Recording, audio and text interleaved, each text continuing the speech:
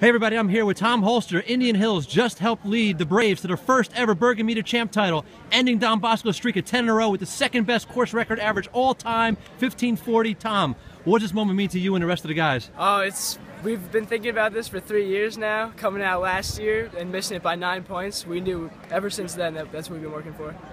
The performance, I mean, 5 guys in the top 10, 1540, like I said, second best performance ever here at Darlington.